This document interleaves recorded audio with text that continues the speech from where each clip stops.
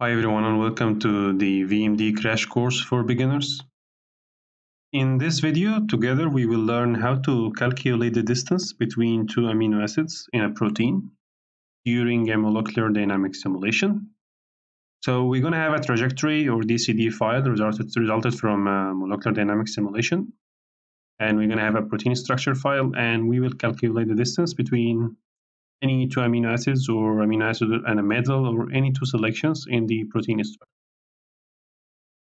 So here's the script that we're going to use today. It's a general script from the VMD scripts library, and what it does actually is it determines the distance between the center of mass of two selections.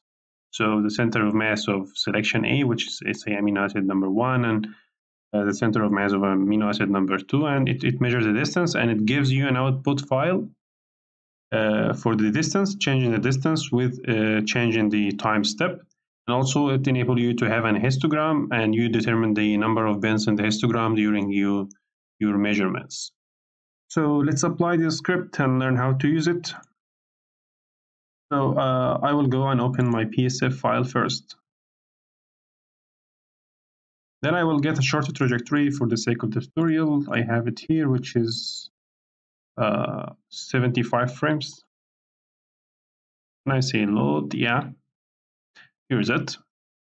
And as we used to do with scripts is you go to extensions, TK console, and first I will source my script.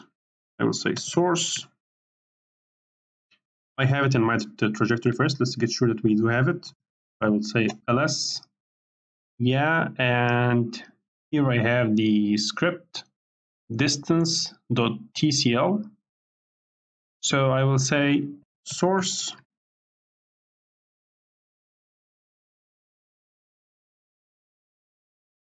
distance.tcl. I will hit enter. And to measure the distance, let's measure the distance between the amino acid number 100 and amino acid number 150. I'm saying randomly. I will say distance.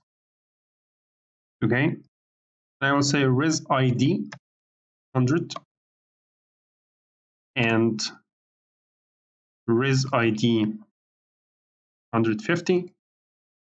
And I will say give me 5 bins of my histograms because I have only 75 frames, so I will take only 5.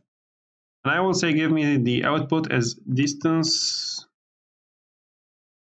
Let's have an extension Excel or text.txt and histogram.txt. And I will hit enter, and it's finished. It's very short, and if you have a larger trajectory, it will take a longer time, but since mine is quite short, so it looks nothing. Let's go to check the output. Here is that distance.text, and here you have step 0, and you have distance 30 angstroms, and it goes down until 74, and these are the 75 frames because VMD counts 0 as a frame, so we have 75 frames, and you have your distance in angstrom, and you can get this to any plotting program like Python or whatever, and you can plot your distance. And now we are measuring how the distance change.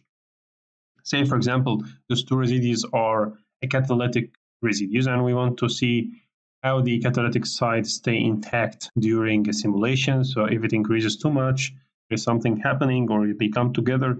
So it's very, very important to follow the distance between amino acids during the simulation. Also, before I forget, we can check the histogram. So we choose 5, so 1, 2, 3, 4, 5, and it gives you the histogram. You can represent your data as a histogram if you like, and that's it. It's very simple. So let's revise it again. So what we did is source, distance, and distance, res ID 100 and res ID 150, and distance to text as an output file, and histogram to text as a histogram file. And I kept the number of bins for my histogram to 5, and I hit enter, and it's calculated. And that's it. And thank you, and see you in the next video. And if you have any questions, if you have any feedback, don't forget write in the comment section, and don't forget to subscribe, and don't forget to tell me what would you like to learn in the next videos, because I'm going somehow randomly, but I'll try to cover all the basic stuff of VMD. Thank you.